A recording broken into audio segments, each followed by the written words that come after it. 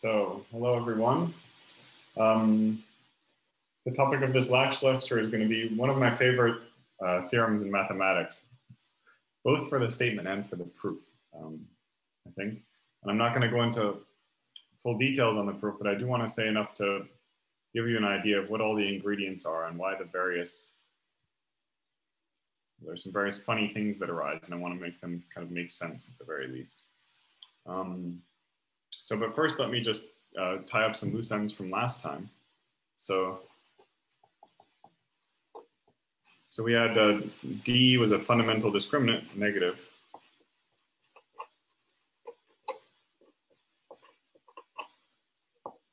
And we had that the set of strict equivalence classes of positive definite binary quadratic forms of discriminant D. We found a different interpretation of this in terms of the quadratic field F, which is Q adjoining square root of D. We saw that this set was naturally in bijection with the set of ideal classes. So non-zero ideals in the ring of integers of F up to I equivalent to J if and only if there exists some non-zero scalar alpha in F cross such that alpha I is equal to J. Thank you, man. J there. And this is so-called the ideal class group F, or of OF.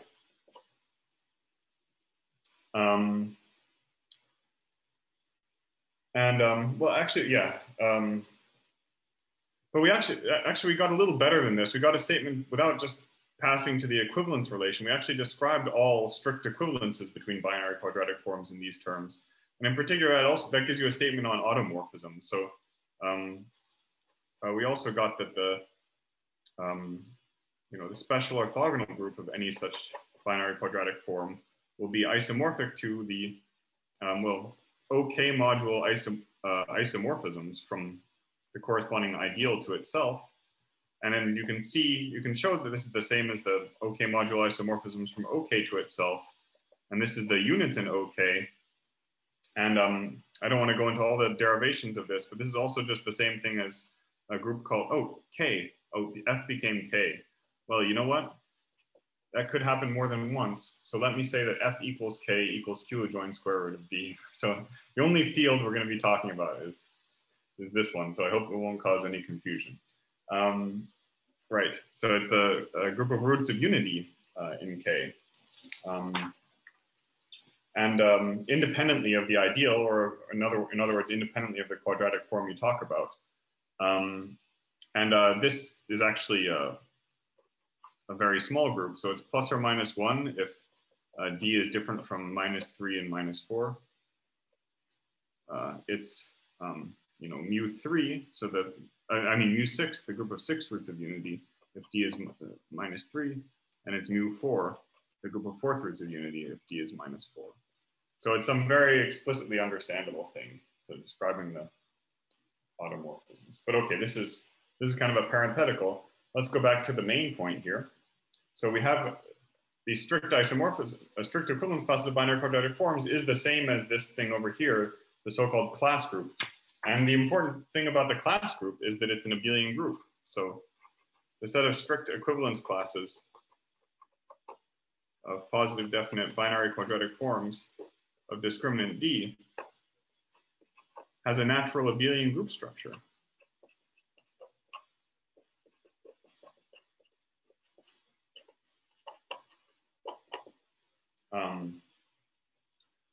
Just induced from, on this side, the product of ideals. It's actually a little bit complicated to translate it back over into the language of binary quadratic forms, although it can be done.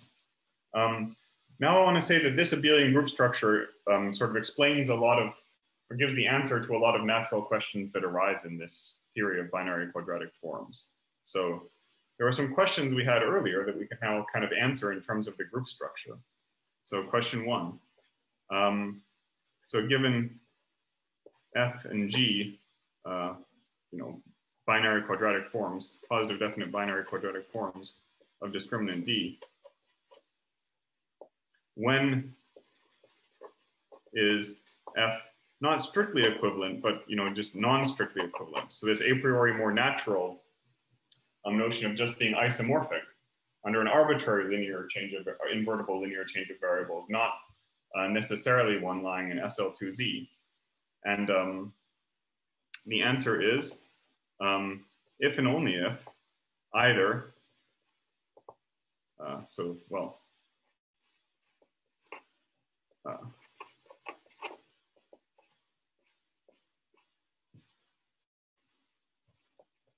either they are strictly equivalent, right? That's one possibility. If they're strictly equivalent, then they're conjugate under GL2Z, or in other words, if their classes in this finite abelian groups are equal, then this happens. And the other only way it can happen is if the classes are inverses in terms of the abelian group structure. And I didn't put this on the problem set, but it is a very nice exercise. So if you do want to, if you're interested in this and you want to think about it, you can do that. So in other words, the set of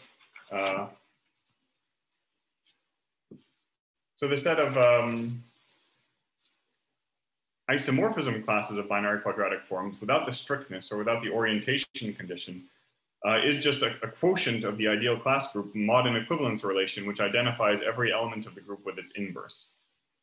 Now this is a funny equivalence relation, so it's not modding up by normal subgroups, so you don't get a group structure anymore once you do this.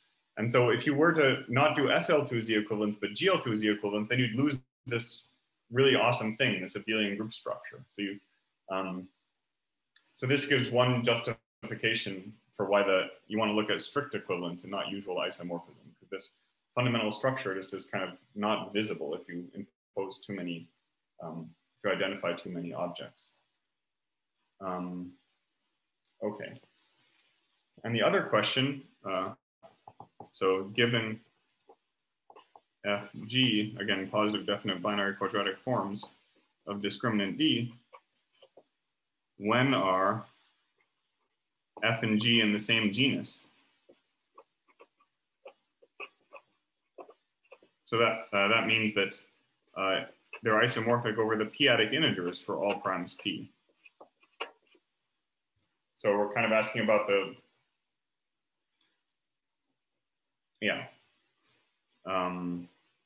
so being in the same genus but not being isomorphic is kind of like giving a counterexample to the integral form of the Hasse-Minkowski theorem. So it's a very natural question about this. And this is also going to be answered very nicely in terms of the group structure. So if and only if, if you take F, that F is equal to G times some X squared for some X in the class group of OF. So if and only if F and G differ by a square. So that means that sort of the genus class group is just equal to the class group of OK modulo squares. So that is a finite abelian group. So classifying according to genus, strict equivalence according to genus is kind of a nice and reasonable thing to do. And this is, again, that I want to emphasize the thing, this kind of classification is the one that generalizes better to quadratic forms of higher number of variables. So this was just to give, I don't want to explain why either of these is true. This one's actually quite difficult. So don't take this as an exercise unless you're Gauss, I don't know. I just wanted to say that this group structure gives a lot of information. But now let's move to the actual topic of the lecture, which is Dirichlet's class number formula, which gives another, the proof of which also goes through this correspondence, but doesn't quite make use of the group structure per se, but makes use of the alternative interpretation in terms of ideals. So Dirichlet's class number formulas. So from now on, there exists a version of it for arbitrary D, but I'm just going to take the simplest special case. So for now on, take P a prime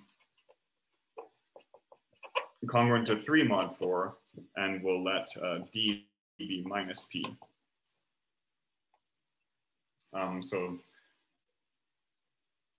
So we're taking the case when D is 1 mod 4 and it's square free, and the simplest kind of square free number is, well, simplest kind of square free negative number is just minus a prime. So that's what we're looking at here. Then the theorem is as follows. It gives a closed formula for H minus P. So recall, this is the number of elements in the ideal class group of,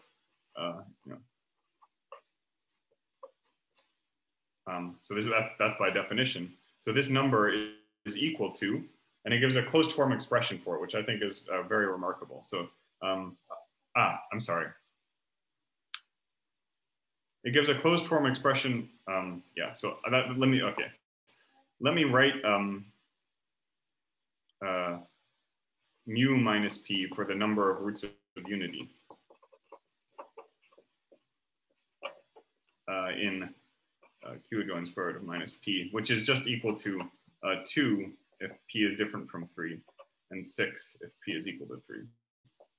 But just to have a uniform treatment. So then the correct thing you want to find a formula for is not H minus P in isolation, but H minus P divided by mu minus P. And I'll make a comment about why that's the natural thing in just a second. But the formula for this, Dirichlet's formula for this, says that it's equal to minus 1 over 2P times the sum from K equals 1 to P minus 1 of the Legendre symbol K on P times K.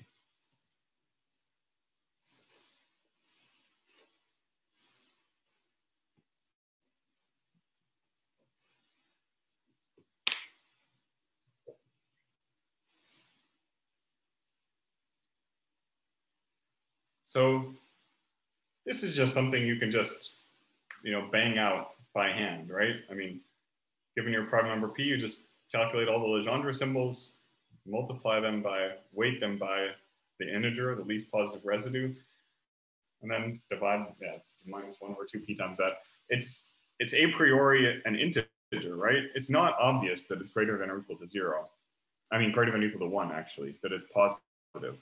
And I am not aware of any proof, any sort of independent proof that this quantity is positive, other than showing that it equals, oh no, not an integer, a rational number, of course. I mean, up to the, well, yeah.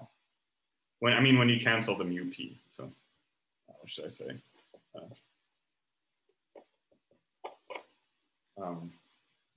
Yeah. So it's a very, very strange kind of expression. And so I want to make a remark about why the right thing, the thing that should have a formula is the thing on the left-hand side. So just a small remark. So H minus P over mu minus P is what's called the groupoid cardinality of the ideal class groupoid.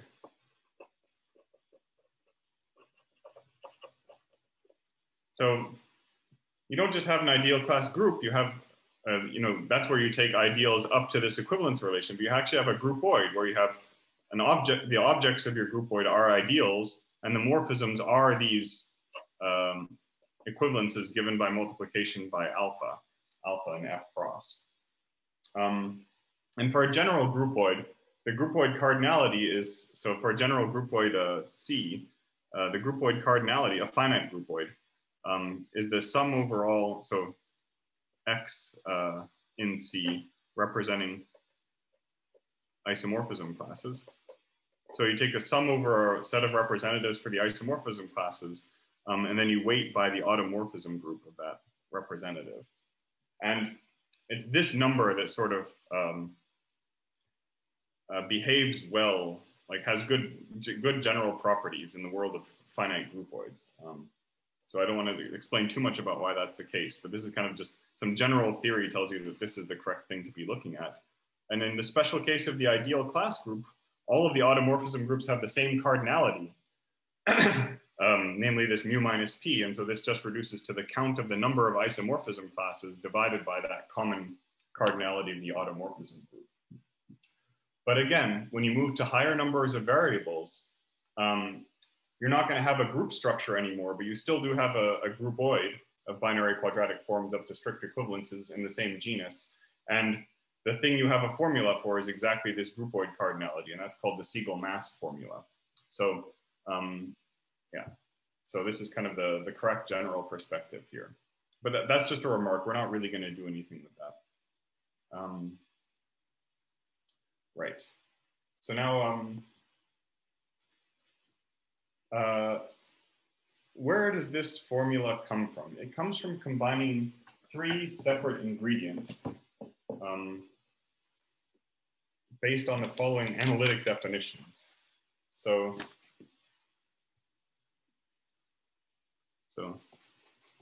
the first definition is of the Dedekind zeta function. So zeta function f of s,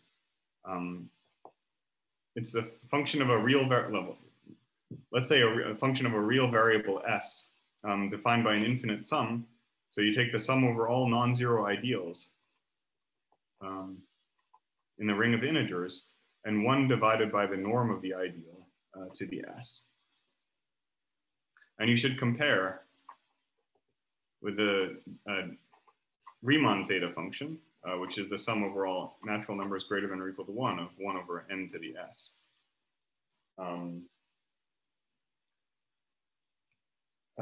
Which you could write, I guess, as a zeta q of s. So if you take the analogous definition for replacing f by the rational numbers, you'll just get this here.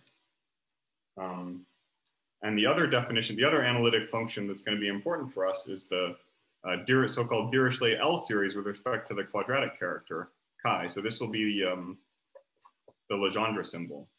So chi is the Legendre symbol viewed as a function from z mod pz cross to plus or minus 1. And you extend by 0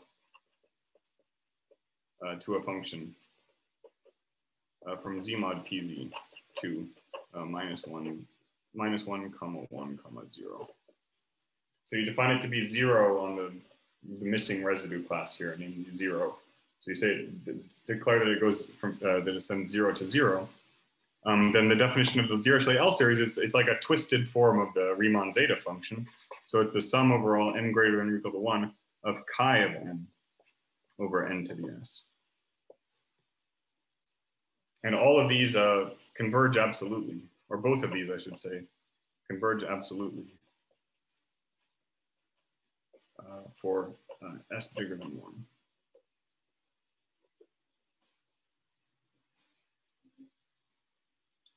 Okay, now, Dirichlet's theorem is a consequence of 3 separate ingredients which relate to these analytic functions here. So,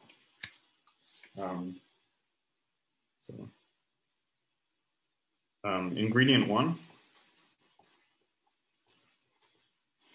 is that the zeta function of f, zeta function of f is the product of the Riemann zeta function with this quadratic L series.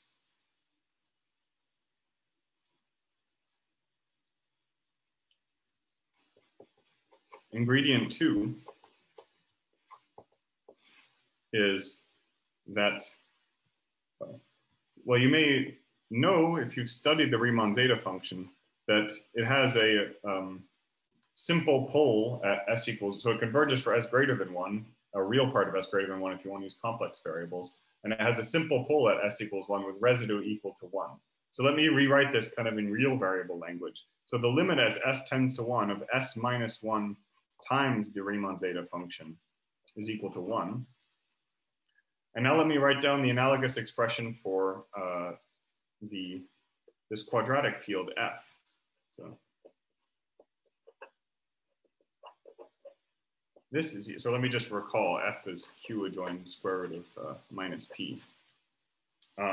So this is equal to 2 pi divided by the square root of p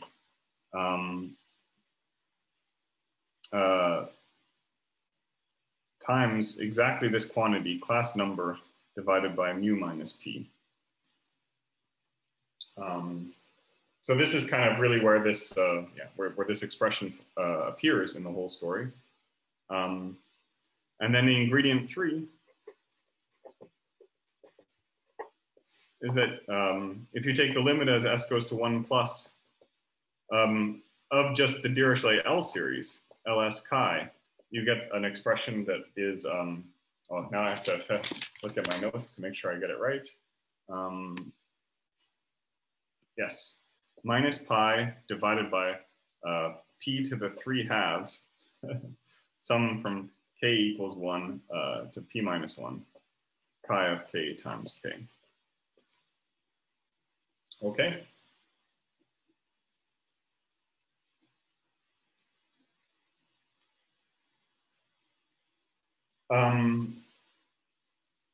Now this ingredient 3, this is your problem set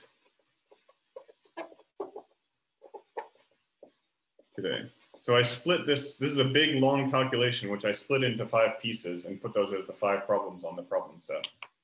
Yes, Eleftherios. In the ingredient 3, where does s go in the limit? Always s goes to 1. 1 plus, right, from the Plus, right. Okay. yeah, 1 from above, because it's only defined when s is bigger than 1. Yeah, I see. Thank you. Mm-hmm. Now, in fact, the series defining, I mean, the series is actually convergent at s equals 1. So I could write this as L of, I mean, this is actually equal to L of 1 chi. But you always have to be aware that it's only conditionally convergent, not absolutely convergent. So you have to be kind of careful with this. Careful with this notion here. And just for uniformity, I'm choosing to write it as the limit of values at which it's absolutely convergent. Okay. So why do these 3 ingredients imply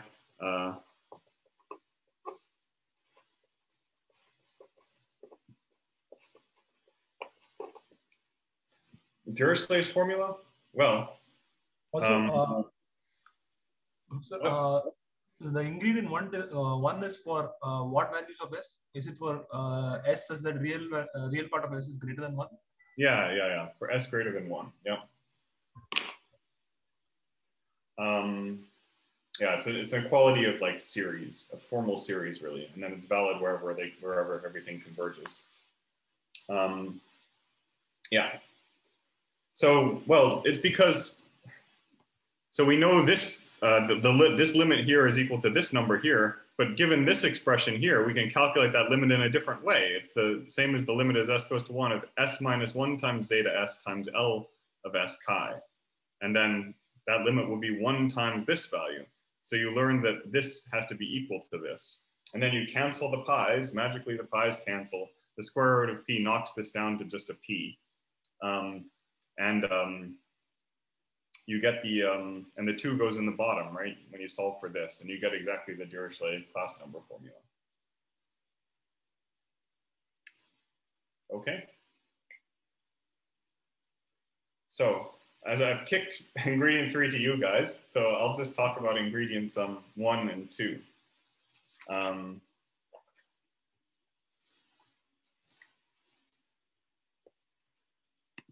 So for ingredient 1,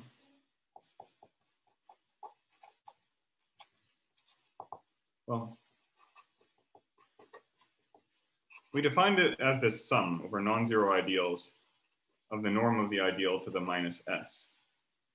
But there, well, let me remind you actually of something about the Riemann zeta function first. So this is the sum of n greater than or equal to 1 of n to the minus s, but there's this famous Euler product that you can rewrite it as a product over all primes of 1 over 1 minus p to the, and now I should make sure I don't get it wrong, yeah, minus s. So this is a famous identity for the Riemann zeta function, and it follows if you expand this out as a geometric series. So this is 1 plus p to the minus s plus p to the minus 2s plus dot, dot, dot. And then imagine just in your head, expanding this infinite product out. And what you'll find is that as a consequence of unique prime factorization,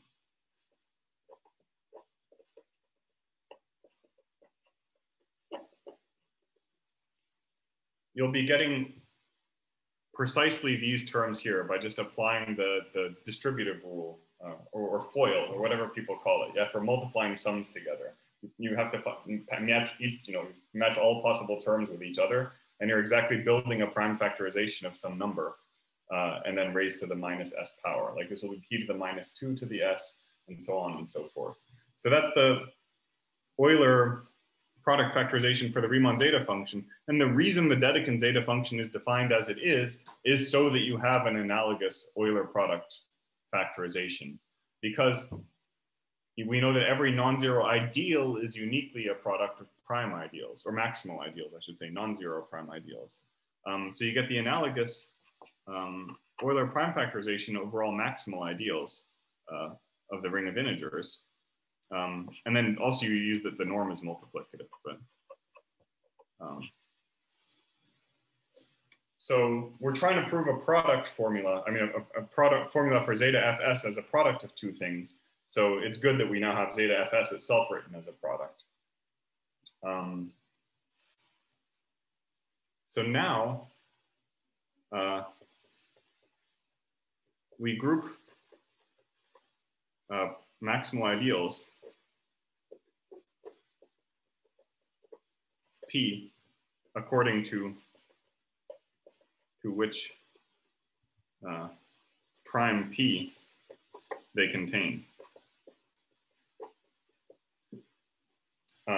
So each maximal ideal, this was more or less on your problem set from last time, each maximal ideal contains a unique prime P. And so there was, yes, and there was this, yeah, so, and if P splits, then there are two primes, P1, P2, as we say, lying above P, which means that the ideal P generated by P is P1 times P2.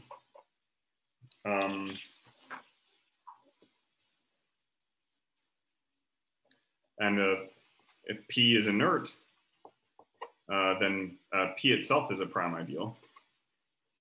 So P is its own prime ideal factorization, even in this larger ring, and P ramifies. Then P is equal to the square, then the ideal generated by P is equal to the square of some ideal there. And now let's look at what contributions to this infinite product you get from each of these three cases. So from when P splits, so then if P splits, then the norm of P1 and P2 are both equal to P, because the norm of their product is the norm of P, which is P squared. So we get the Euler factors, so 1 over 1 minus norm of P1 to the minus s times 1 over 1 minus norm of P2 to the minus s. This just becomes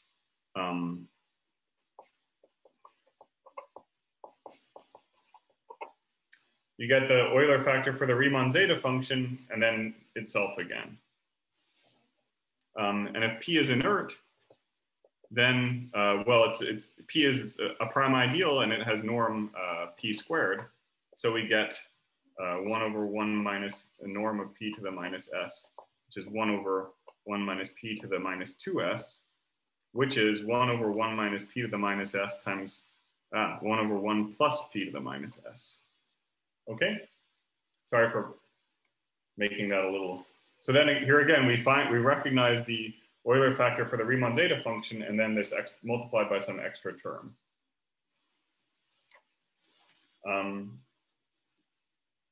if P ramifies, then there's only one prime in consideration, but it has to have norm equal to P by the same reasoning. And so we actually get just 1 over 1 minus P to the minus s, which I'll write as 1 over 1 minus P to the minus s times 1. So here again, we recognize the Euler factor for the Riemann zeta function and then this term here. But you also saw in your problem set that the question of whether P splits is inert or ramified is detected by a character mod D. And in the case where D is minus P, this character is exactly the Legendre character mod P. So P splits if and only if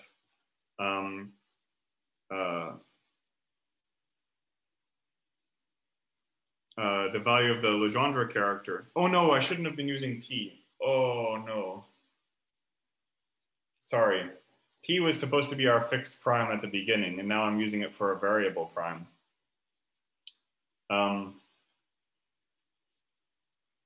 Well, sorry guys. So the character of P, if and only if the character of P is equal to -1, no, sorry, the character of P is equal to 1. P is inert if and only if the character of P is equal to -1, and P ramifies if and only if the character of P is equal to 0. And when you plonk all this together, you get that the zeta function of S is equal to the Riemann zeta function times the product over all primes P of 1 over 1 minus chi of P times P to the minus S. So it just matches up. And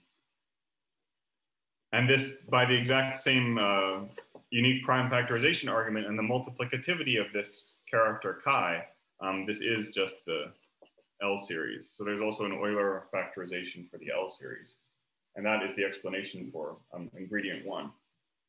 It's kind of just a repackaging of this study of how primes split in this quadratic extension.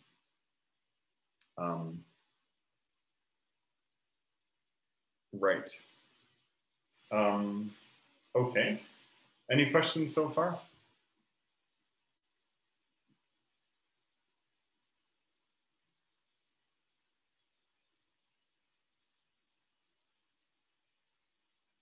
Okay.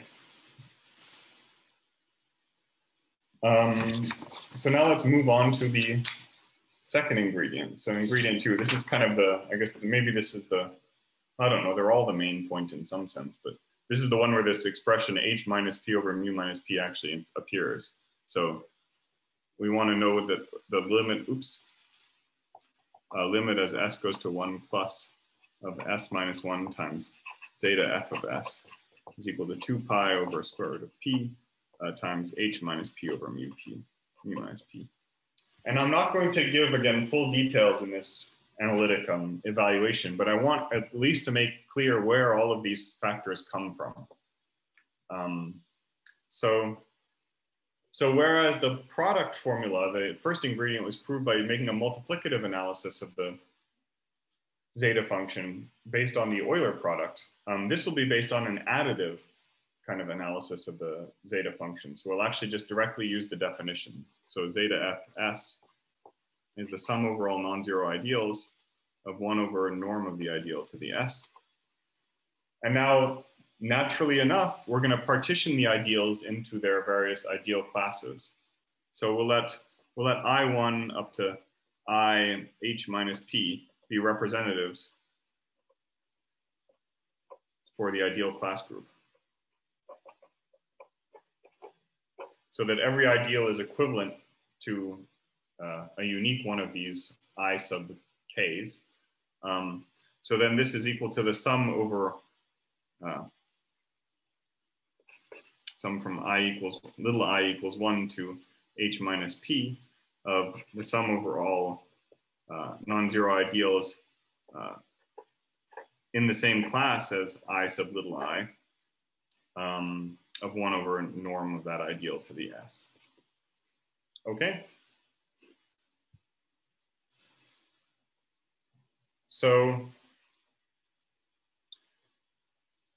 it will suffice to show that, if you multiply this by S, so the limit as S goes to 1 plus of each of these terms, or of S minus 1 times this,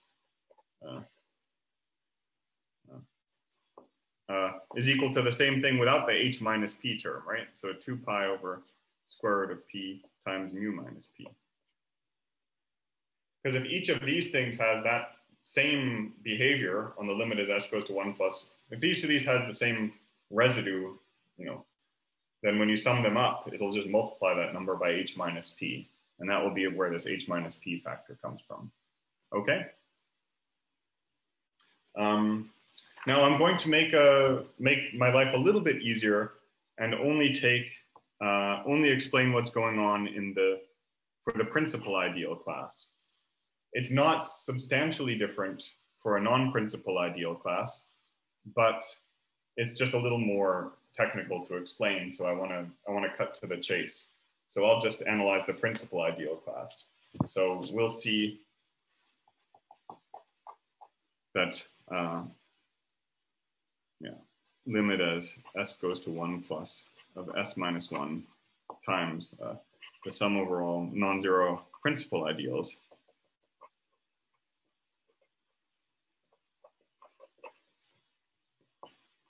(1 over norm of I to the s) is equal to 2 pi over a square root of p times mu minus p. Okay.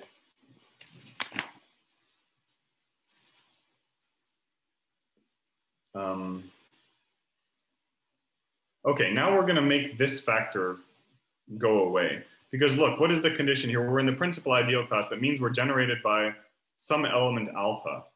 But alpha is not uniquely determined. A generator of an ideal is not uniquely determined. It's only determined up to multiplication by units.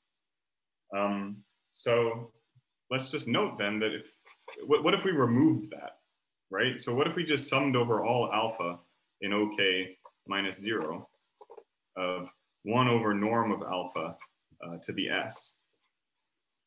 Well, then we'd be counting each principal ideal. This is the norm of, same as the norm of the principal ideal generated by alpha, but we're now counting each principal ideal more than once. Namely, we're counting it by weighting it by the number of generators for that principal ideal, which is the exact same thing as the number of roots of unity. So this would be equal to mu minus p times the guy we're interested in. So some I not equal to 0, I is equal to principal ideal generated by alpha for some alpha, 1 over norm of the ideal to the s. So actually, it suffices to see that sum of all alpha in OK minus 0, 1 over norm of alpha to the s. And then I have to multiply by s minus 1 and take the limit as s goes to 1. That this is just equal to 2 pi over square root of p. Okay.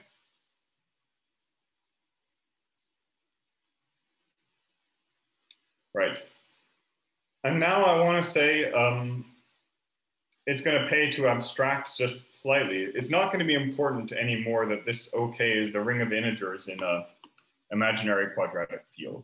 That's not going to be relevant at all. The only thing that's going to be relevant is that it's a lattice inside the complex numbers.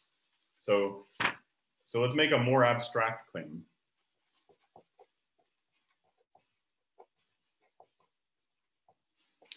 For any full lattice, lambda inside the complex numbers, i.e. L is some z omega 1 plus z omega 2, where omega 1 and omega 2 are linearly independent.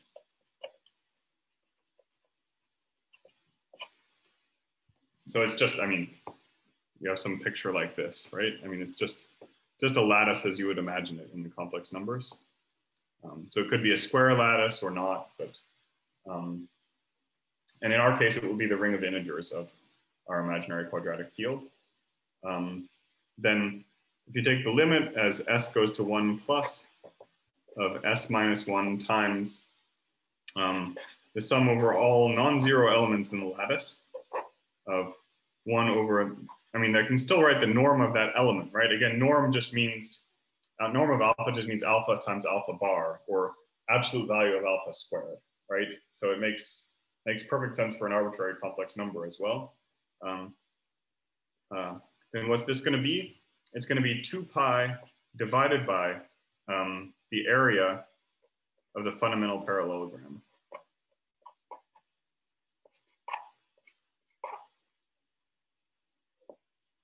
So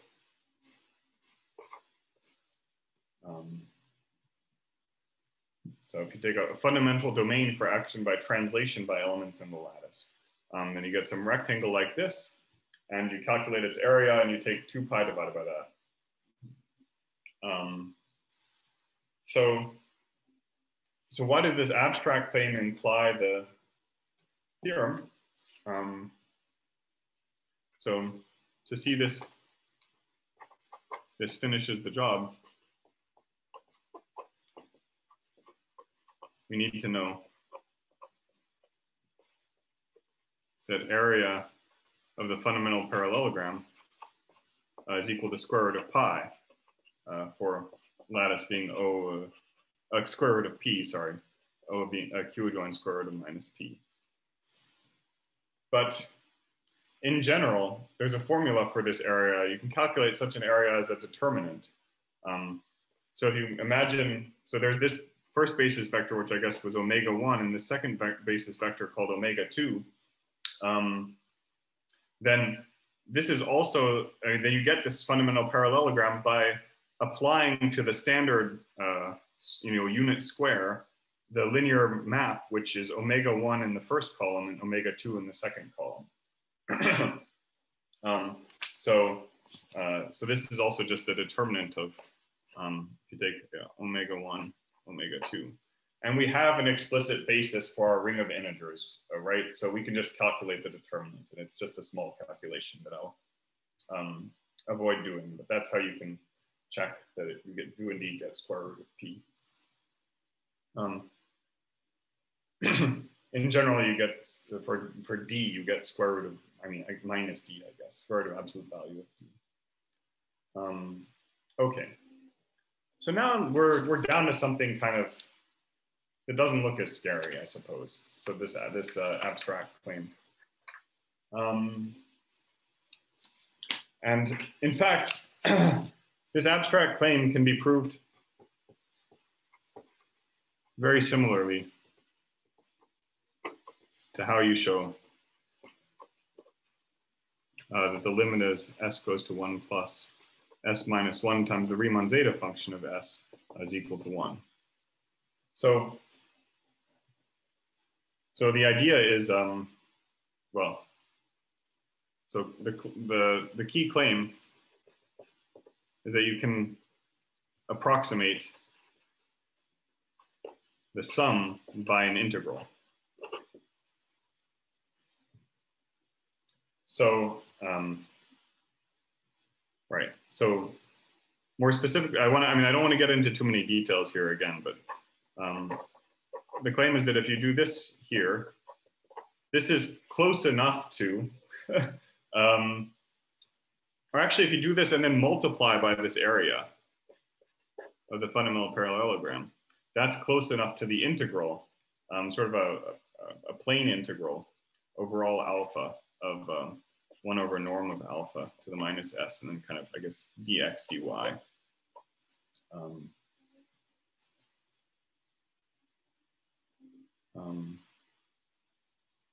So now this is an integral over all of the complex plane.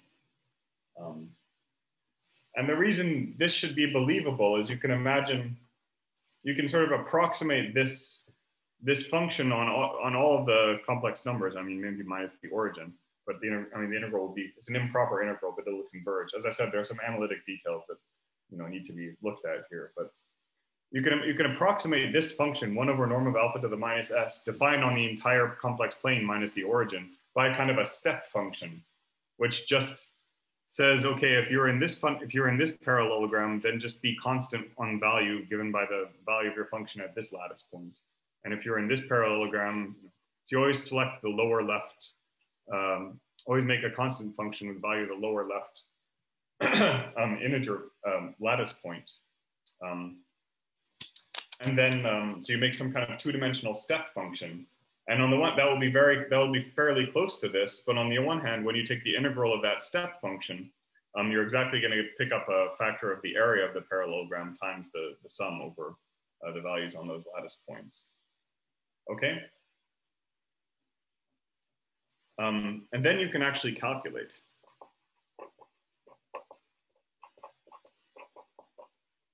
That the limit, well, you can actually calculate this thing. I mean,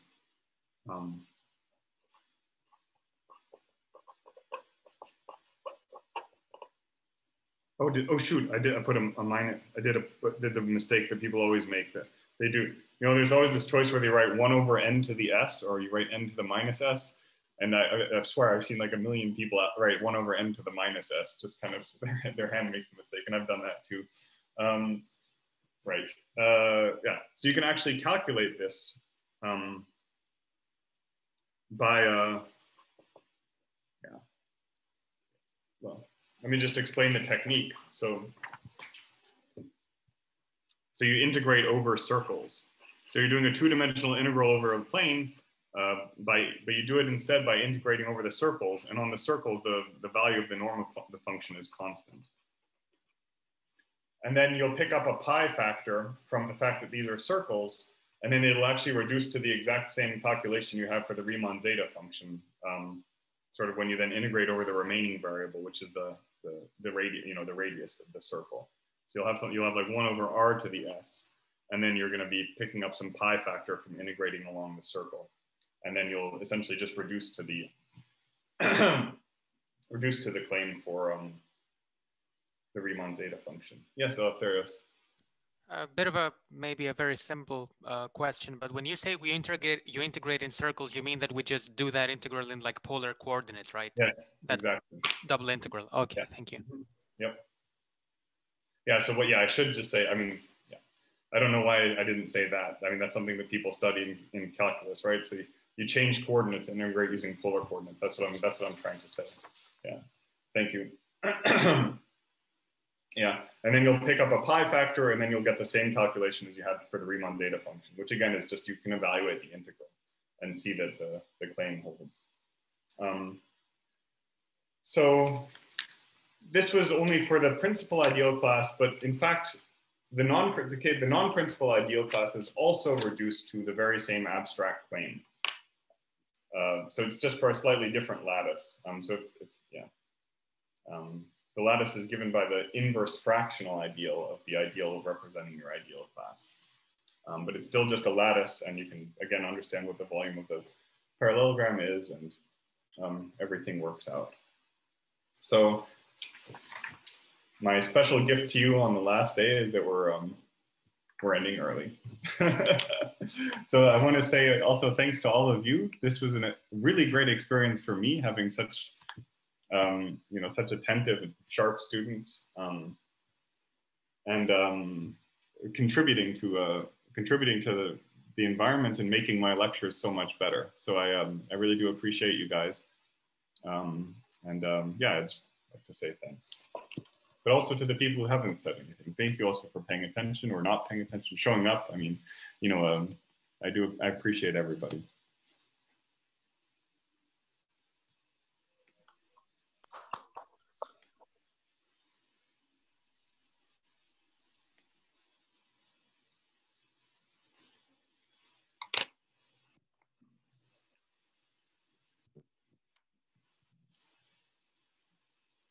Yes, Eleftherios. I mean, I guess we should clap. Yeah, there's a. I saw you guys clapping. It's okay. You don't have to unmute and clap. let's have questions instead. No, don't mean to interrupt that, but I do have one tiny question. Yeah. So we have this formula, right? This I think it's called the Dirichlet formula for involving the class number. In terms of this, well, this m minus b, that's something that we've studied in the tutorial sheets. And I'm just wondering, how do we use this formula, right? Do you have any, are there any applications of that to compute stuff? Like, how can I use this do we use this to compute a class number, or? It's a good, yeah, you could. I mean, here, you did it by hand, right? For the first few fundamental discriminants. Yeah. You compute class numbers. So I wonder which one's faster. You could also use this formula to compute by hand. I mean, the nice thing with the by hand computation using the tools from lecture 12 that you gave to us is that we can also have explicit reduced forms. So yes. I don't just get a class number, but I also get some reduced forms. Then we have that theorem about which primes are represented. So I get this extra nice stuff. Yeah, you get more from that version. Yeah, but I think that probably this one is just faster. If you just want to know the class number, but it's true that you get more from the other approach. I don't know. First of all, I'm not an expert in this. So it's a little embarrassing that I chose to lecture on this topic, because it's more just a love I had as an undergraduate. And I thought I would give it onward to you guys undergraduates. I mean, it was one of my favorite things as an undergrad, so I thought it makes sense, but I'm not an expert on it. So I'm not good at giving answers to questions like this. What is this used for? Yeah, I don't know. No, that's fine. But I do know that I don't know anything that it's actually used for. It's just sort of a gem, a little gem sitting there. But of course it also, I mean, these kinds of formulas, like for the residue of the, formulas for residues of zeta functions or L functions or special values of L functions. This is a whole huge world in arithmetic geometry. And there are some amazing, fascinating conjectures about them, which are, I mean, for the most part, completely out of reach. But they're kind of a driving, like generalizing this kind of formula is a driving force for a lot of arithmetic geometry, analytic number theory. It's a huge area. So I think it's more like a finished product in a sense than a thing that you kind of use to do other stuff, to my understanding. It's like wow, what a cool formula. Let's try to do that in other situations as well. I see. Thank you. Yeah. But again, I'm very much not an expert, so don't trust my answer. That's just based on my limited understanding.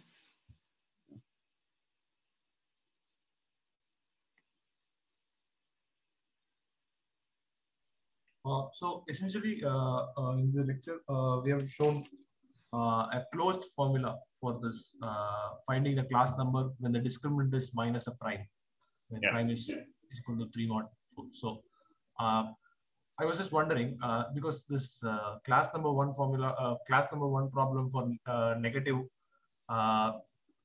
discriminant seemed to be a difficult problem. You said this story, right, about Higner solving this. So I was wondering, probably there doesn't exist a trivial formula or a simple extension of this formula for other discriminants, right? Which are not. There does. Oh, there does. Okay. Yeah, there does. And actually, you can see using the result from the previous problem set describing non-trivial two-torsion in the class group that if you're not minus a prime, P3 mod 4, then you can't have class number 1. So, in fact, I mean, this formula would be all you need to know to attack that problem, but I don't know any way of using this formula to attack that problem. It's, yeah. Yes, Eleftherios? Could you please repeat that last thing that you said in your answer about the class number 1? So if P is not prime, then H minus P cannot be 1.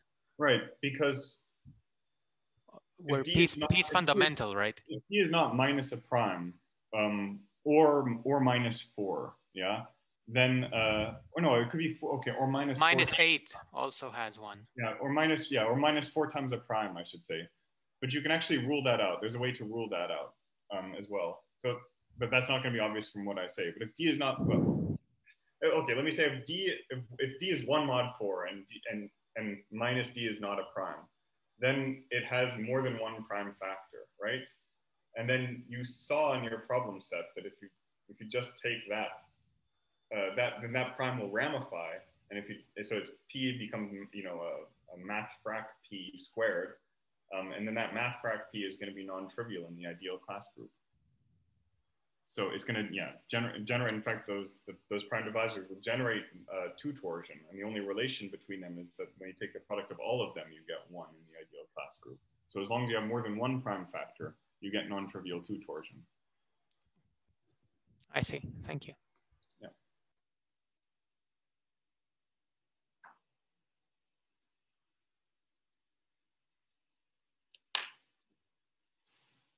Yeah. What about 4 times a prime?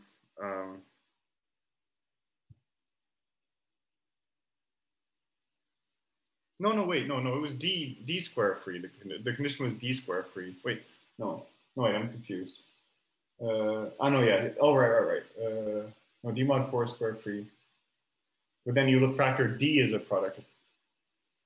I know, you look at the primes dividing D. Okay, so indeed, no, if you look more, no, the argument does handle everything. So I was just getting confused because the argument shows that if D has more than 1 prime divisor, then you get non-trivial 2 torsion. So this only leaves minus p, p congruent to 3 mod 4, or minus 4 or minus 8. Those are then the only possibilities. Yeah.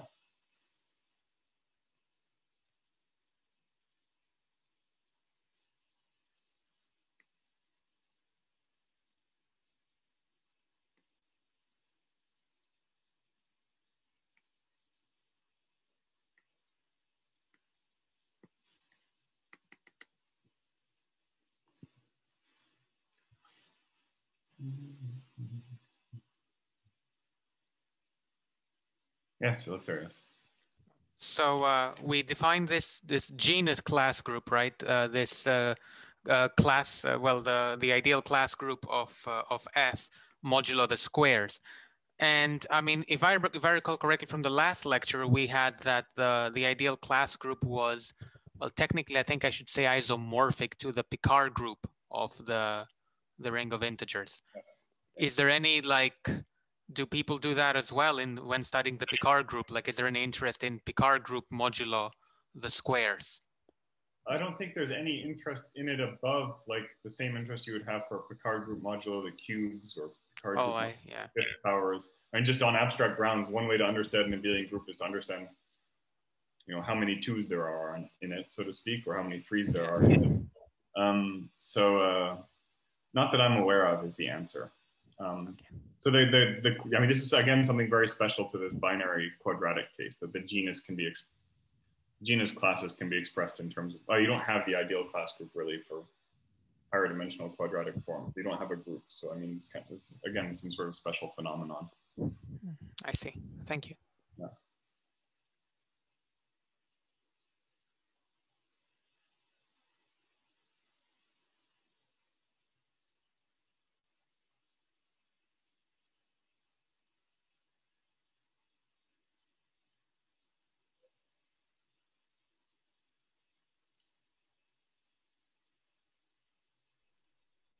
So I think in the last problem set, we have this black box that the class group modulo the class group square is an abelian group of order 2 power r minus 1, where and today you were talking about this. So basically, those represent the isomorphic classes of quadratic forms that are isomorphic over ZP.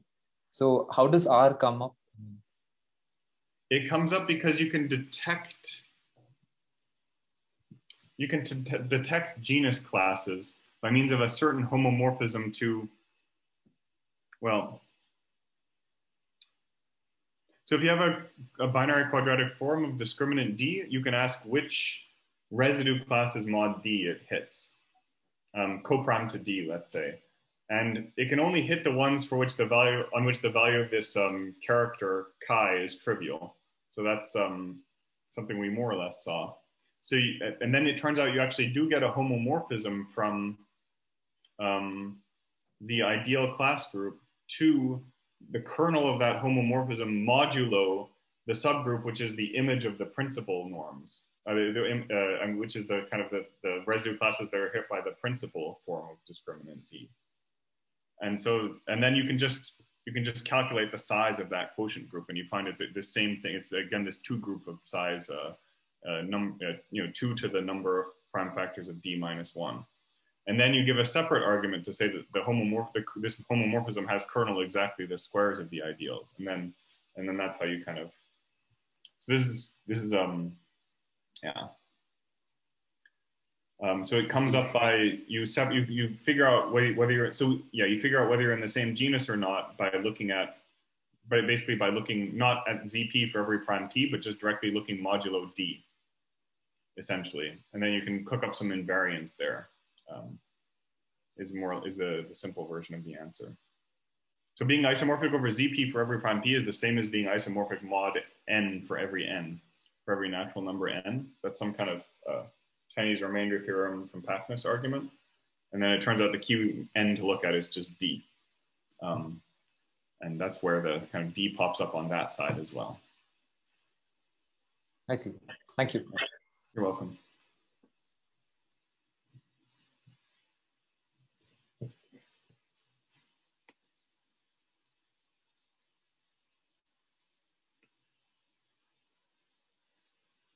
And I think in this book, Primes of the form x squared plus ny squared, which I now have looked at, it gives another way of understanding this genus theory in terms of more class field theory.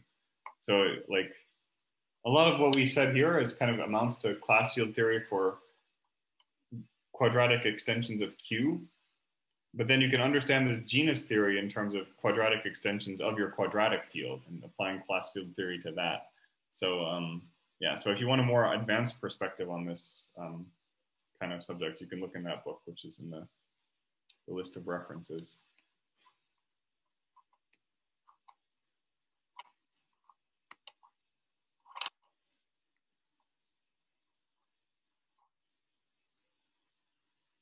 Cox theorem, yeah, right. Theorem for, thanks, Freddie.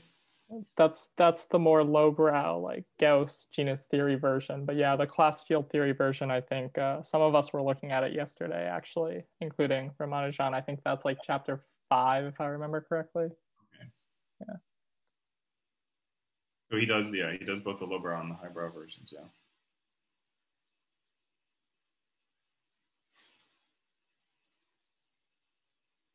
It's amazing that Gauss could do all this stuff kind of by hand with just binary quadratic forms. And yeah, as like a 19-year-old or whatever. I don't know. It's just like, he wrote this book when he was 21 or something. Disposiciones Arithmeticae. I don't know. Don't feel too bad, guys. We haven't, you know, reached those heights yet.